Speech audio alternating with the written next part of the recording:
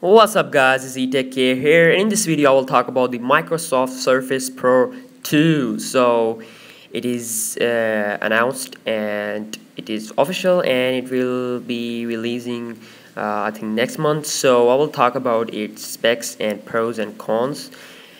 And the Surface Pro 2 has the same 10.6 1920 by 1080 pixels clear type display like its predecessor, but this time with 46% better color accuracy and record low reflectivity, nearly identical with the sRGB color coverage. So that is aimed at making it a device for professionals and screen purists alike, but also to make outdoor visibility better for the average users as well.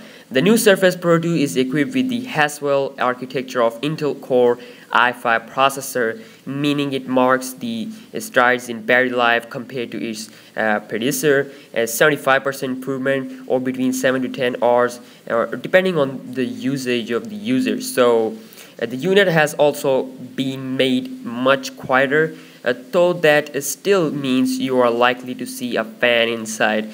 So let's talk about here the pros. It has a dual core processor and we have lots of RAM, means 4 GB of RAM, you get 4 GB of RAM, and we have an Intel 4000 graphical processor, and internal storage is 64 GB with also storage expansion via micro SD card.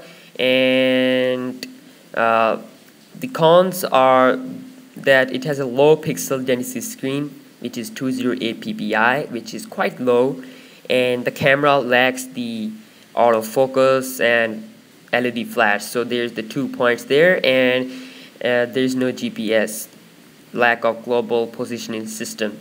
So this was the quick little specs review of the Microsoft Surface Pro 2. Hope you guys like this video, and yeah, subscribe and peace out.